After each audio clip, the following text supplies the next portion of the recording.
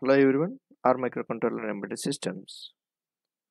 The next onboard communication interface is one-wire interface. One-wire interface is an asynchronous half-duplex communication protocol developed by Maxim Dollar Semiconductor. It is also known as Dollar's one-wire protocol. It makes use of only a single signal line called DQ for the communication and follows the master-slave communication model. One of the key features of one-wire bus is that it allows power to be sent along the signal wire as well. The slave device incorporates the internal capacitor to power the device from the signal line.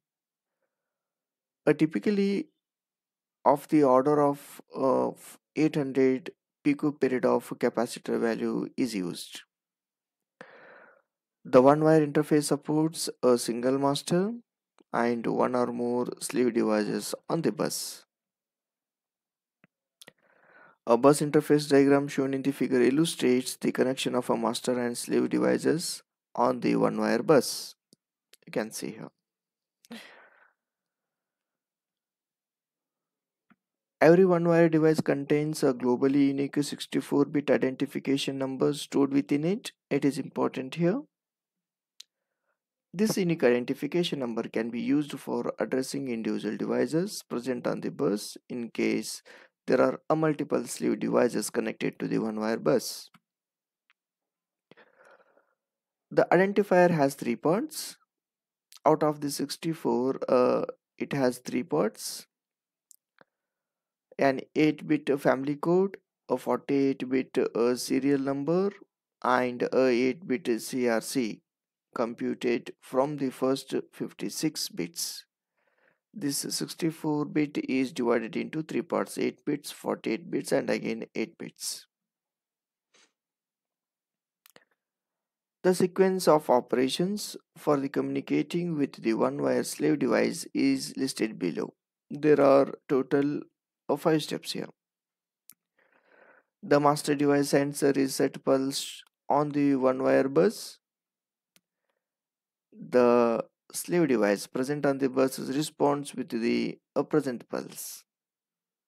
Third operation, the master device sends a ROM command, that is the net address command followed by the 64-bit address of the device. This address the slave device to which it wants to initiate the communication. The fourth operation, the master device sends a read or write function command to read or write the internal memory or register of the slave device. The last operation, the master initiates a read write or write data from the device or to the device.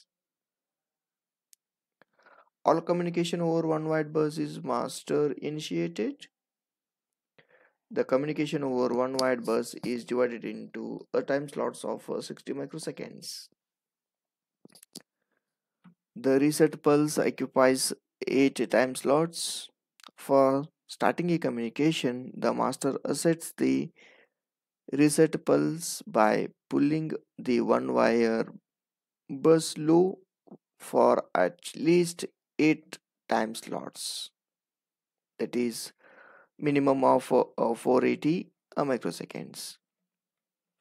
If a slave device is present on the bus and is ready for the communication, it should respond to the master with a present pulse within 60 microseconds of the release of the reset pulse by the master. The slave device responds with a presence pulse by pulling the one wire bus low for a minimum of 1 time slots, that is 60 microseconds.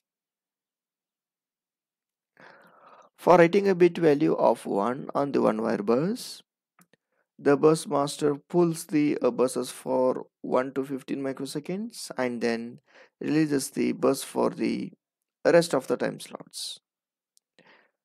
A bit value of 0 is written on the bus by master filling the bus for the minimum of 1 time slots and a maximum of 2 time slots, that is 120 microseconds. To read a bit from a slave device, the master pulls the bus low for the 1 to 15 microseconds. If a slave wants to send a bit value 1 in response to the read request from the master, it simply releases the bus for the rest of the time slots. If the slave wants to send a bit value 0, it pulls the bus low for the rest of the time slots. These are the different read and write operations, where how to read 1, how to send 0, all these operations can be understood with these 4 to 5 points. So these are the onboard communication interfaces, that is I2C, SPI, UART and one wide communication. So like, share, comment on the video and don't forget to subscribe the channel. We see in the next video. Thank you.